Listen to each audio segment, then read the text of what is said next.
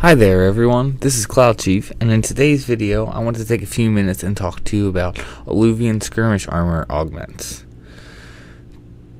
To start, you need to come to West Adelan and then go to the Inventor Coalition.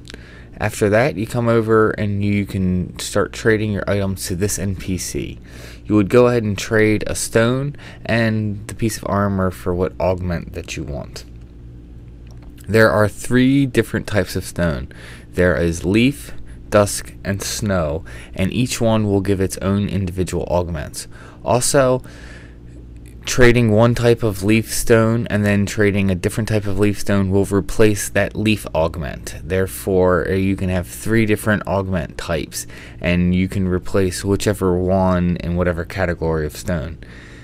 And then also, for each type of stone, there are 4 different types. There is tip, slit, dim, and orb, and depending on which one of these stones is traded is going to determine which augment you will get. You can refer to these charts here for the values that you can get for each stone. Also to note that there are 3 different types of stone for each type. There is an NQ, a +1, and a +2. Now, to note that the NQ stone can give max augments, and a +2 stone can give the worst augment. But an NQ stone is more likely to give low quality stats, where an +2 stone is more likely to give you high-end stats, while of course the +1 stone will give middle of the road stats. But any of the stones can give any number of stats.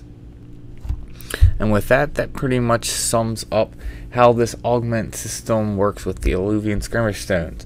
A lot of people actually prefer this because it's much easier to force the stats that you want on the armor. However, it can take some time to get max stats, so good luck in trying to get the stats on the armor you can get, but with a little time, energy, and effort, you can definitely get the augments that you want on it, and you can definitely get some really nice armor. Like, for example, you can get for the mage piece enhancement magic duration, where you can end up having, you know, stuff like haste last 8 minutes plus when you have all these augmented.